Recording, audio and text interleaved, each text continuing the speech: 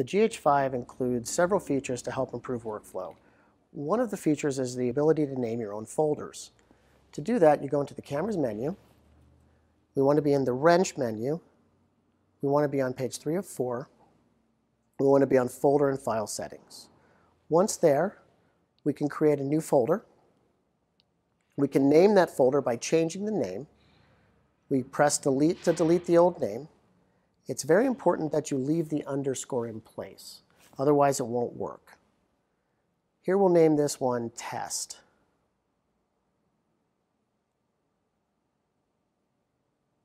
If you wanted to add numbers, simply push here and you could add numbers. Once it's set, you've now created a new folder and you're ready to store your content there.